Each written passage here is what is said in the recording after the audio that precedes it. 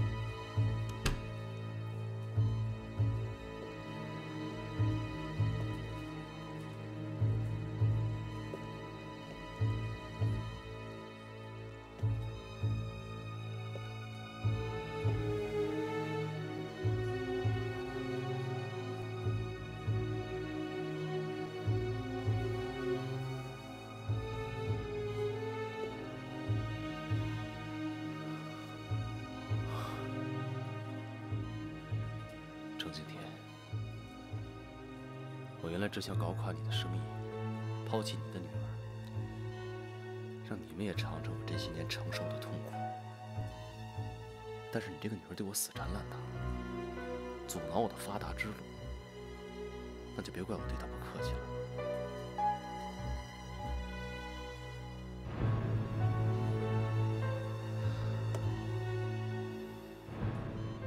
这都是你的报应。哎，护士小姐。 我有些问题想问你，你现在有时间吗？哦，现在不忙，你跟我去护理站吧。哎，好的。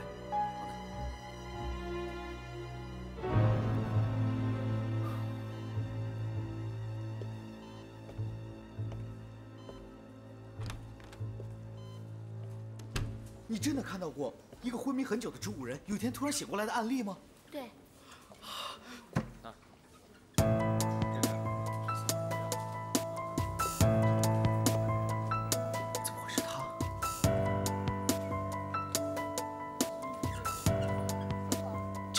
复议的男人，他怎么会来这儿了？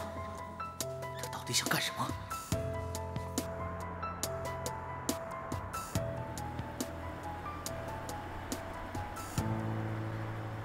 哎，你刚才到底去哪儿了？害得我找了你半天，还要我自己去买热扣。哎呀，我早就说了嘛，怀孕哪有那么容易的？原来啊，只是吃坏了肚子。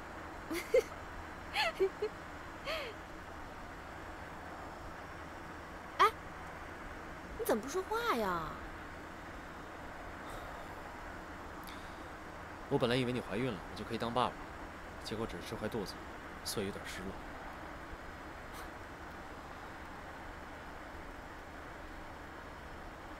我也一样空欢喜一场。但是我们现在都还年轻嘛，你现在啊，应该在事业上多多努力。 做出点成绩来，孩子嘛，将来迟早会有的啊。道理我都明白，但难免会有点失落。哎，反正咱们都出来了，咱们就在外边吃饭吧。嗯，好啊。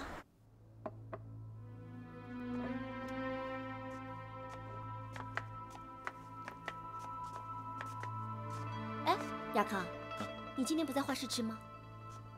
在这吃就好。 哎，吃饭了啊！来来来，吃饭了。哎呦，你看看这个鲈鱼，怎么姜丝放这么少啊？这样不出鲜味儿。真是。哎呦，哎呀，怎么这么咸呢？怎么回事？打死卖盐的了？这可怎么吃啊？真是。哇，怎么这么咸呢？小程啊，你怎么回事啊？怎么烧这么咸呀？这些东西都很贵的，全都浪费了。就是。今天的菜是有点叫外卖吧？哎呀，好好好。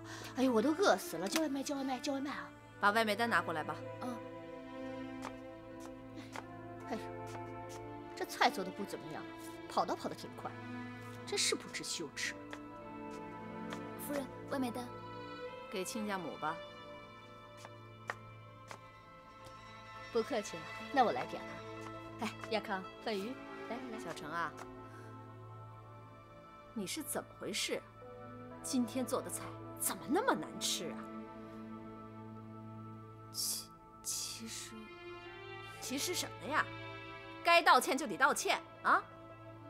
你老看着范宇干嘛呀？难不成菜是他做的呀？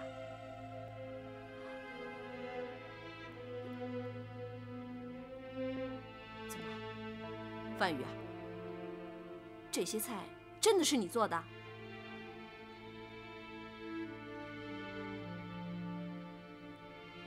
你干什么呀？啊！好好的少奶奶你不当，非要跑厨房去吸油烟呐？是什么人就该做什么事，这是佣人做的。咱们这种有钱人，生出来就是应该享福的，明白吗？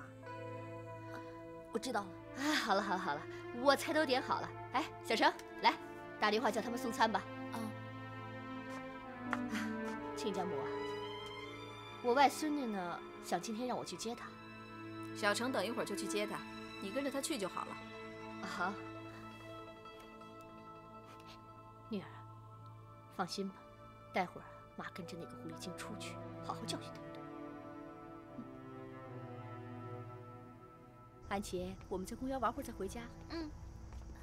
范夫人，安琪放学后应该先回家去的。我这个外婆带外孙女在公园玩会儿也不行，要你来管我。安琪，去玩吧。啊，好。哎，我是狐狸啊，我就不拐弯抹角说了，你是一个好姑娘，干嘛不好好嫁人，非去勾引有妇之夫呢？范夫人，我不懂您的意思。还跟我装傻！我告诉你啊，范于娘家不是没有人，你不要想着勾搭我们亚康。范夫人，您误会了，我跟少爷真的没什么。没什么？没什么，范于怎么会回家哭诉呢？是因为少奶奶对我有一些误解，我可以向您发誓，我真的是问心无愧。问心无愧？哼！你要是真没有那个想法，你就赶快离开。你要想找工作，我可以帮你找啊。范夫人，他们俩之间的问题，不是我离开就能够解决的。哼，他们之间，除了你之外，还能有什么问题？他们两个人之间，感情比较冷淡。我虽然来安家的时间不长，不过我也看出了问题所在。你倒说说看。他们夫妻之间的问题，是在少奶奶身上。我女儿。少奶奶不懂得如何表达自己的感情，也不会去倾听别人的心声。少奶奶人漂亮，家世又好，她如果能够站在别人的立场多考虑考虑，那她就会是一个非常完美的女人。自己的太太是别人都求之不得的完美女人，在丈夫身边又体贴又贤淑，那安先生怎么可能离她而去呢？夫妻之间贵在相互信任，彼此关心。如果能够做到这些，那他们的感情能不幸福美满吗？哎，我这个女儿从小就爱钻牛角尖儿。哎，我是来帮我女儿的，反倒赞同起你的话。你这个丫头还挺会说话的啊。范夫人，不是我会说话，而是我看到了问题所在。为了你女儿好，我想应该试着让她改变对人对事过于偏执的态度。哎呦，这可怎么办才好啊？我这就三言两语就被你说服了，我这怎么对得起我们家范瑜呢？范夫人，您是个明事理的人，应该知道怎么做对少奶奶才是最好的。好吧，就算是我们范瑜不对，不过我告诉你啊，你别口是心非。要是让我发现你不是这样子的，我不会饶了你的啊！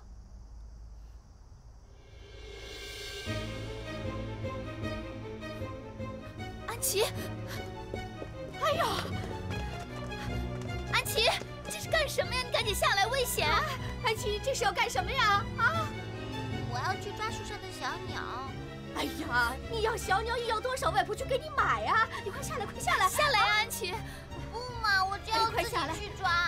安琪，快下来！哎呀，快下来，快下来，快下来呀！快下来，安琪！哎呦，危险！快下来呀！下来！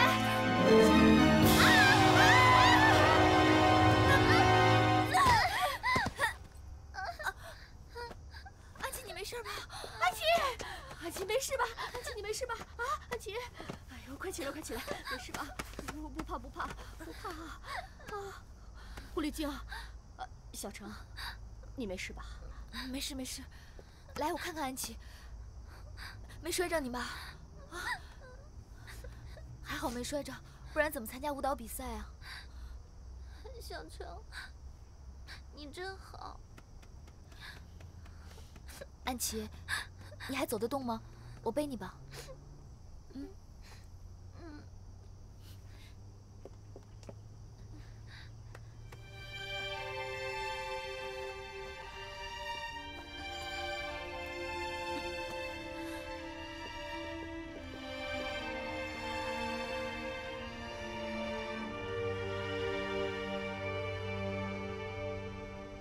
什么？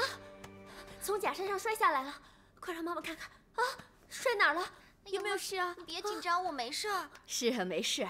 多亏了小程啊，不顾一切的救他，否则后果真是不堪设想。你说什么？我是说，小程这人还不错，你就别……范宇，你怎么了？太恐怖了！太恐怖了！范宇，你说什么呢？我说小程呢？他在一步步的收买我身边的这些人。妈，你相信我，小程他不是好人的，他假装善解人意，你不要相信他，他不是好人呐。范宇，你别这么想啊，其实也不至于这样吧，你不要太激动了啊。妈，小程今天好心救了我，你别这么说他嘛。你看，现在安琪都帮他说话，安琪的心也被他收买了。小程真是太厉害了，太可怕了，我真的好害怕，该怎么办？我好怕，我真的好害怕。范宇，你冷静一点好不好？啊，你这样只能把亚康越推越远。本来没什么事，也会弄得有事的。妈是过来人，你千万不能走妈的老路啊！妈，你到底站在哪一边呢？我是你妈，我当然站在你这边了。妈，我也站在你这边。可是今天的事儿，你确实误会小程了。妈，你教我。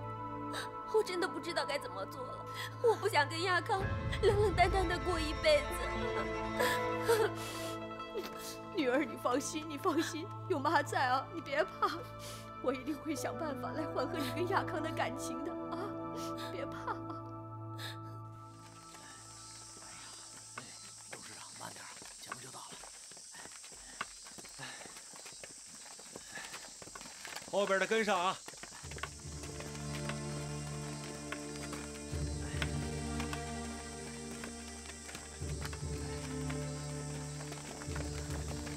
少君，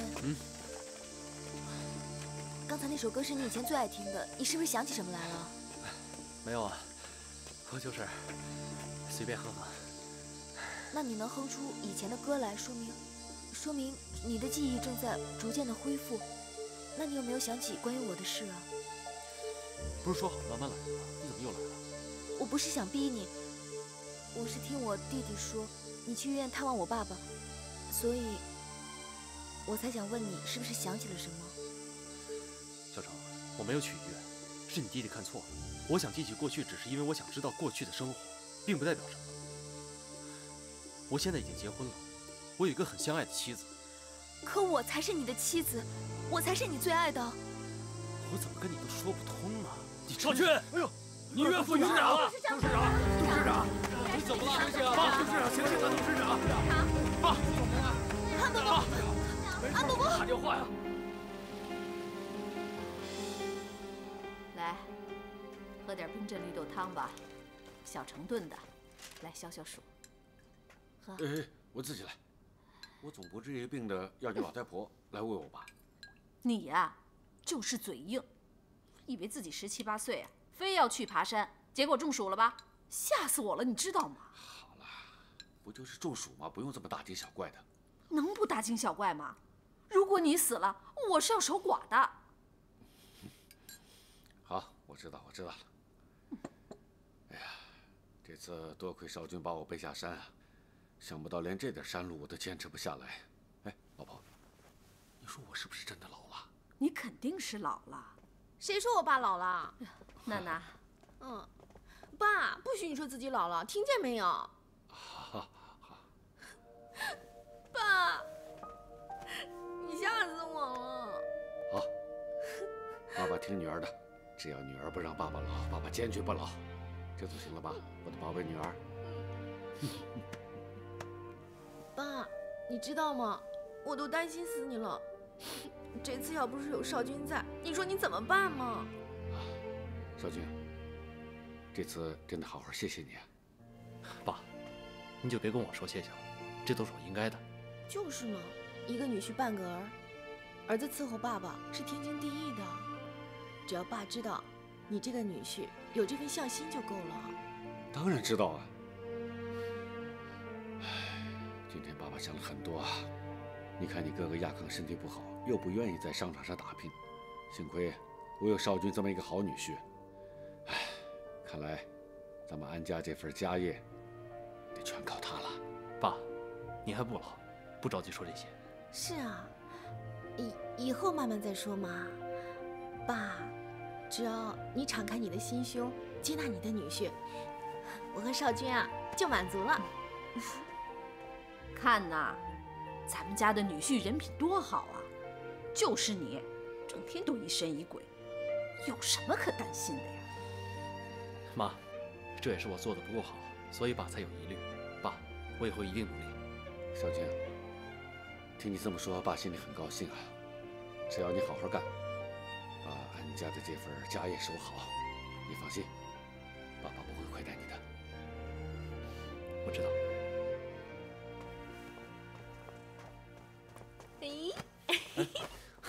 亲爱的，恭喜你，老爸终于认可你了。是啊，我所有的努力终于没有白费。老婆，真的很感谢你为我做的一切。我是你老婆，我不帮你，我帮谁啊？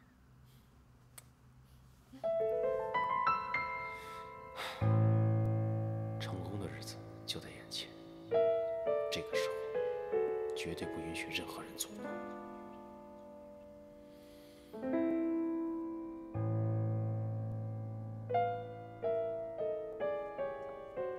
少爷，我给您送点心来了。等您用完了，我待会儿再来收拾。哎，等等，你怎么了？是不是范瑜跟你说了什么话，所以你故意跟我客套，跟我保持距离？少爷，我不希望因为我的原因害得你和少奶奶吵架，害得她感到难受和不安。难受不安的人应该是你。我知道你之所以留在我们安家，完全是为了少君。可范瑜他根本不知道，他把你当成了假想敌，百般刁难。我真的是很抱歉。少爷，你千万别这么说，我不需要任何人的道歉，我也不觉得自己多委屈，反倒是少奶奶，看着就让人心疼。只要您能对她更好一些，她就会对我少一点敌意。我和她之间的问题，不是那么简单的，不是我对她好就能解决问题的。可你们毕竟是夫妻，婚姻是需要经营的，需要你们两个人共同的努力。况且你们还有孩子，安琪虽然小，可并不代表她什么都不懂。其实孩子是很敏感的，但凡你们的关系有任何的问题，都会影响到她的心理。你说的对，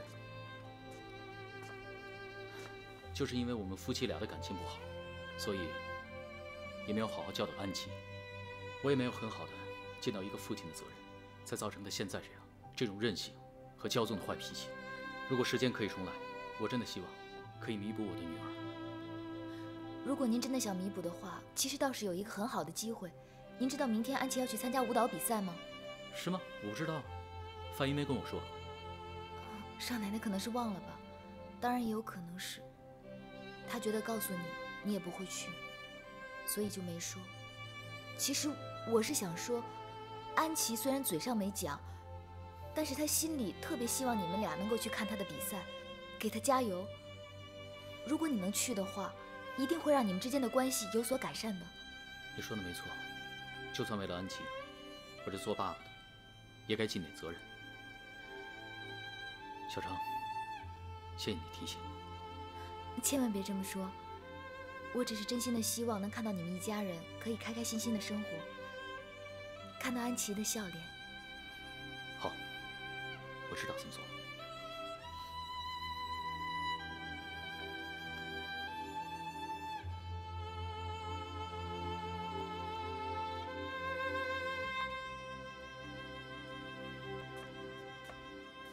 哎，怎么今天这么早就上来了？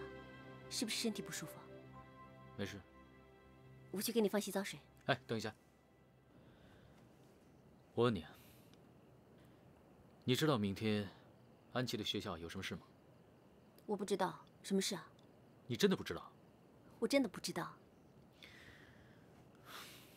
原来你不是不想告诉我，是把安琪明天参加舞蹈比赛的事情全都给忘记了。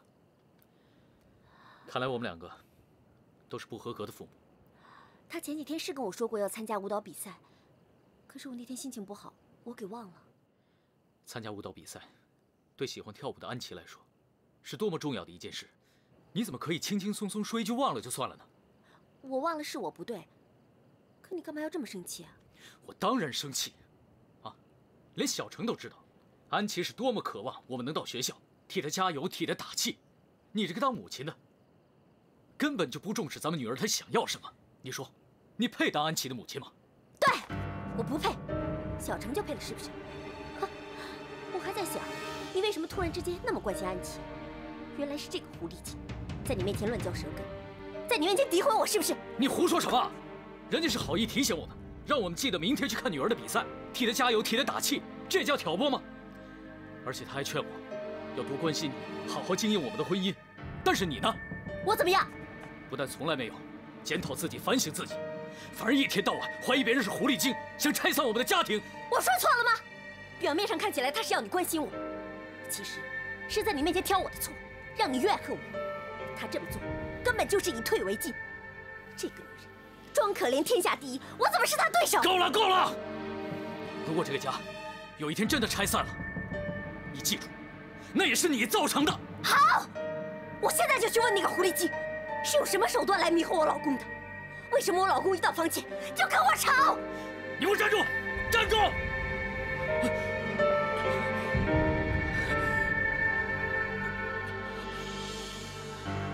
小程，开门！开门！开门！开门！开门！你开门！开门！小李济世，少奶奶，你这个狐狸精，你到底是怎么勾引我丈夫的？你在我的面前跟他眉来眼去还不够，还挑拨他、迷惑他，说我是个不尽责的母亲，不配当安琪的妈妈。少奶奶不是这样的，你听我解释。我不听，我不听！你喜欢当小三是吗？你知道小三的下场是什么样吗？是这样！你个贱女人，你个贱女，我要淹死你！我要淹死你！让你抢我的老公！放手！淹死你！淹死你！我要救命啊！淹死你！我淹死你！让你当小三！哎呀，范云，你干什么呀？哎呀，快放手啊！这样会导致我命的，范云！范云，你冷静点！范云！哎，范云，你冷静点！哎呀，你不要走！别走！你不要走！啊，范云！范云，你怎么了，女儿？你怎么了？救命啊！救命啊！范云，你怎么了？你怎么这么傻呀？你怎么就是想不通啊，范云？哎！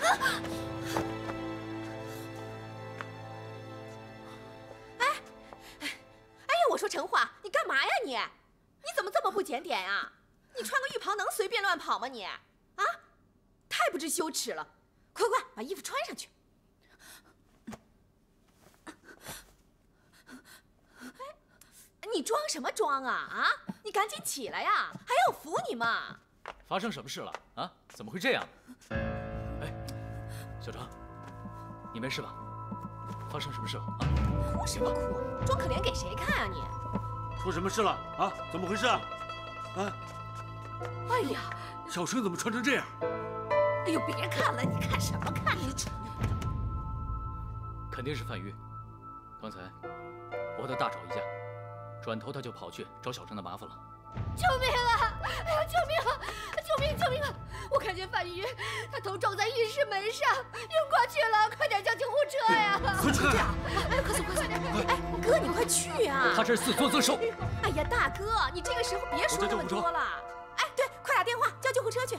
你呀，还不赶紧回房去啊！别在这丢人现眼了你。丽娜，你看看小程，全身都在发抖了，你怎么还在吼他？小程，别怕，没事的。能站起来吗？我来扶你。来。哎，哥，你这个时候应该关心的人是大嫂。走，快去看看她去。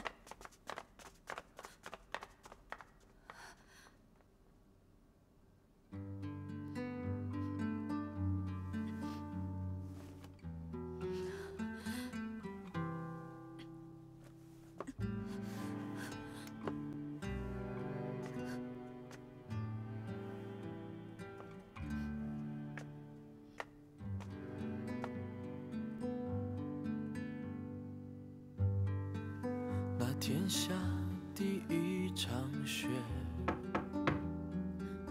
谁？小程，还没睡吧？你站在路的那头。少君，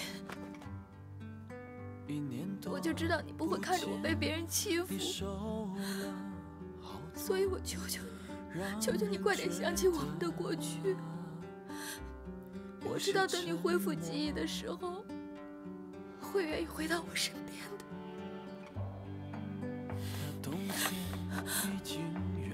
你这个女人，刚才勾引我大哥，把我大嫂欺负了，现在又来引诱我。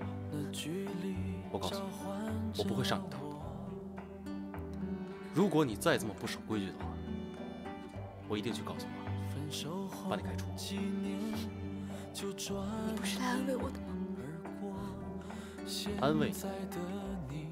我是来告诉你，大厅被你弄的全是水，赶紧去打扫干净。这都怪我，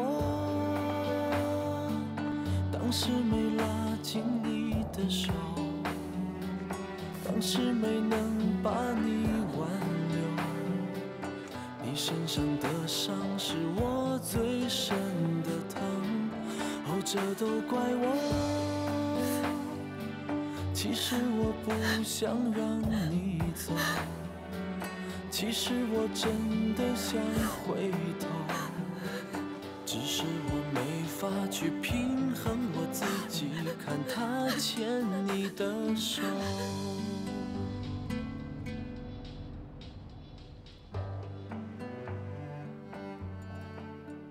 安琪啊，快点吃，要上学了啊。妈妈呢？妈妈怎么没下来吃饭？哦，妈妈昨天晚上不小心撞伤了头，到医院里去了。妈妈受伤了，伤得严重吗？啊，医生说没事啊，不过呢，医生说让她住院观察几天，你不用担心啊。今天能不能不去上学了？今天学校有舞蹈比赛，你怎么能不去呢？我不想参加比赛了。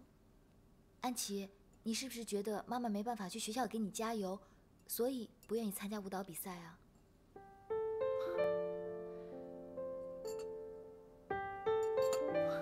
安琪啊，妈妈不在，还有爸爸呢，啊，一会儿爸爸陪你去学校，帮你打气加油，好吗？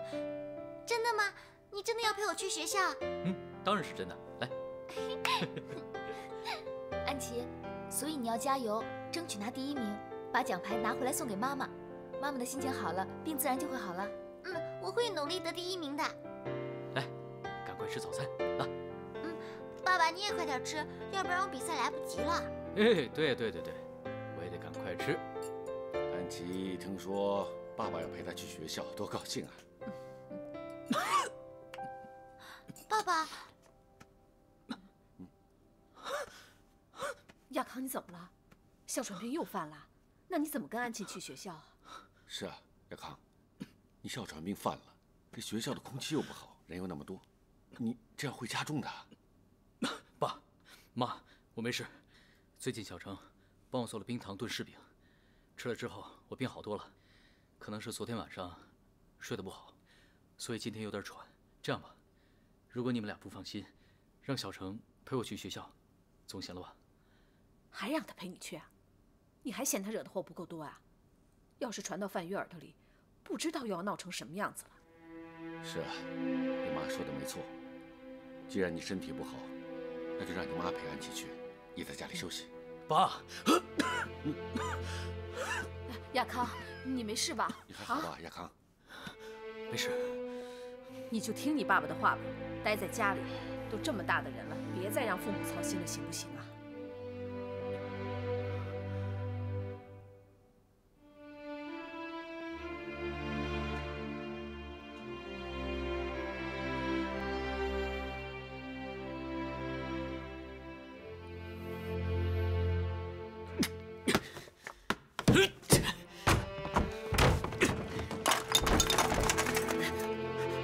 少爷，你别这样啊！少爷，为什么？为什么会这样？我只想尽到一个父亲的责任，偏偏我的身体就不允许，连想去看女儿的比赛，替她打气加油都不可以。我算什么父亲？我还算是个父亲吗？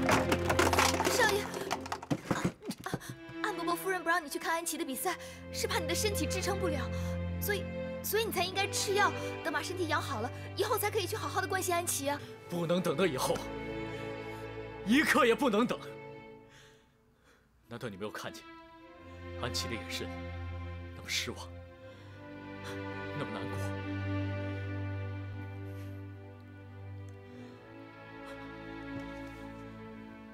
如果这次我没有去，说不定她以后就不会再跳舞了。难道你愿意看到她这样吗？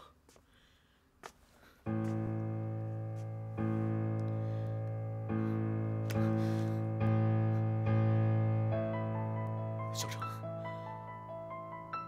我身体没有问题，你看看。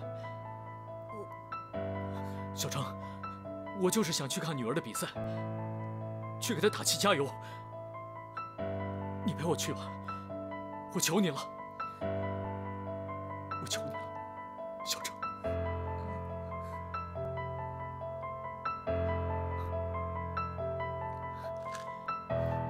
谢谢你。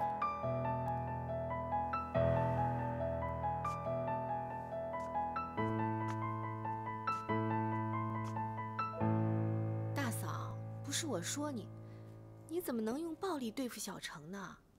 万一他真有个什么三长两短的，你可是要坐牢的呀！到时候弄得家庭破裂，还得跟老公和孩子分开，这值得吗？是啊，丽娜说的对，妈也这么想。哎，你说你光冲动是不行的，得动脑子。你去跟那个保姆闹一场，人家一点事儿都没有，你呢却伤成这样，住在医院里，值得吗？是啊，大嫂，你也太傻了！你看你昨晚的举动，简直就像个泼妇。那小程多聪明啊，就会装可怜，扮成受害者。到时候就算大哥对他没什么，经过你这么一推波助澜啊，没准还真的对他动心了呢。哎呦，好了好了，别哭了啊！丽娜她说的也不一定对啊，没事儿。如果真的是这样，我也只能认输。我已经坚持不住了，我该怎么办？没事没事啊。哎呦，好。哎，丽娜。啊，来了。怎么了？大嫂又哭了？还不是让大哥和那个小程给气的。大嫂，其实你想太多了。大哥不是不顾家的人，今天早上他就陪着安琪去参加舞蹈比赛了，爸妈还担心他的身体，这不叫了小程一起去看比赛了。哎呀，你别说了。怎么了？我是要替大哥澄清的，大哥只是把小程当成保姆，他们俩之间没什么。什么没什么？怎么可能？他就是故意挑拨我和亚康，然后好陪亚康去让安琪跳舞。这个女人，她就是居心叵测。好了好了，你别多想了。我跟你讲，你别冲动，只有这样才能挽回大哥的心。哎呀，好了，我也不说了，我和少军得去上班了，你好好休息啊。那我送送你们吧。大嫂走了。别生气别生气，一会儿就回来啊。两个等着。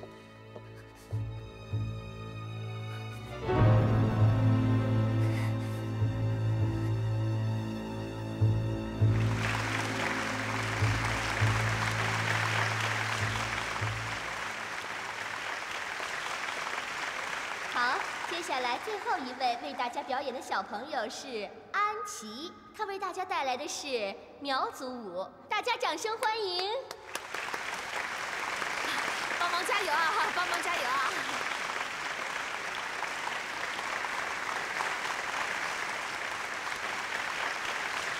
安琪。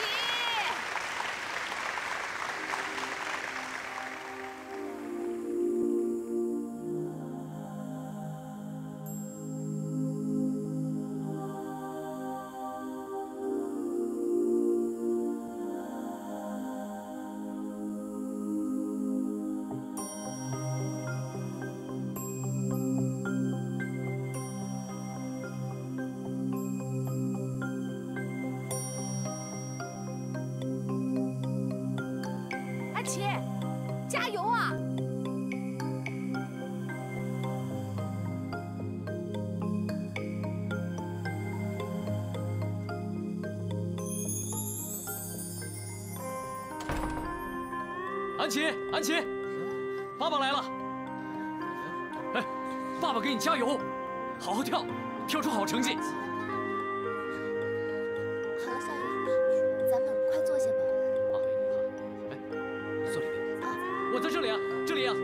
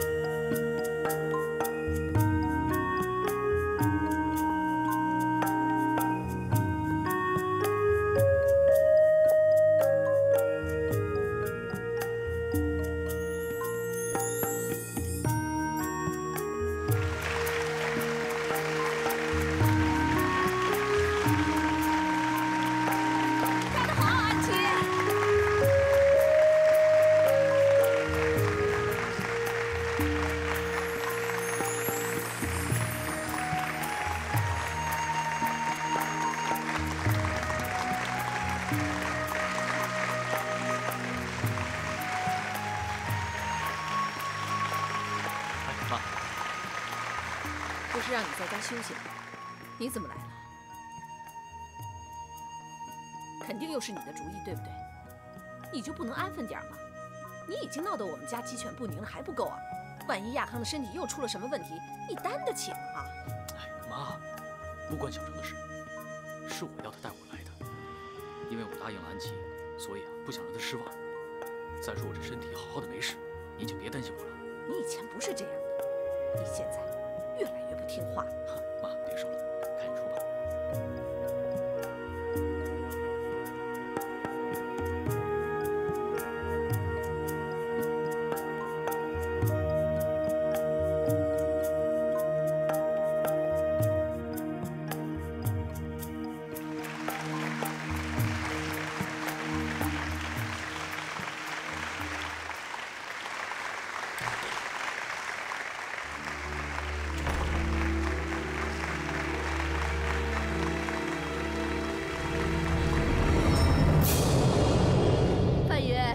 刚才在医院楼下给你买了好多水果呢，都是你爱吃的。范云，范云，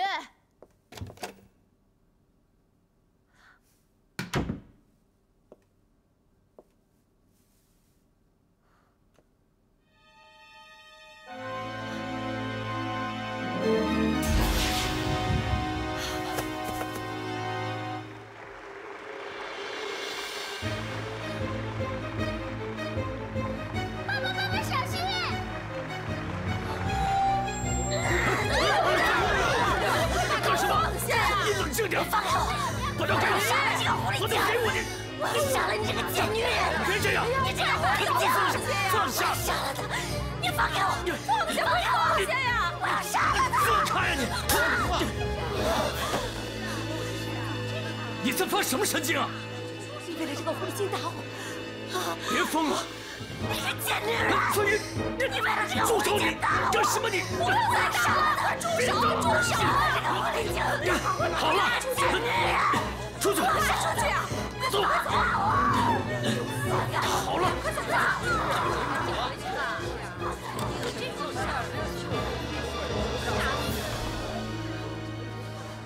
什么？大嫂拿刀去杀小程？怎么会这样呢？哎，妈，你别急，你慢慢说。那大嫂人呢？回医院了。哦，好，我马上过去。妈，你别急啊。哎呀，大嫂也真是的，昨晚她还没闹够啊，今天又差点闯出祸来。这大嫂得受了多大的刺激，才能干出这种事儿啊？真不知道怎么搞的。自从那个小程来我们家以后，我们家就接二连三的出意外。你说那个小程是不是扫把星啊？所以啊，我觉得我们家就应该赶紧换一个保姆。哎呀，现在家里已经乱成一团了，换保姆的事情以后再说吧。哎呀，我先去医院，我妈都快急死了。那行，那我忙完工作过去接你。不用了，你忙你的，我先走了啊。亲爱的，路上小心啊。知道了。程樺，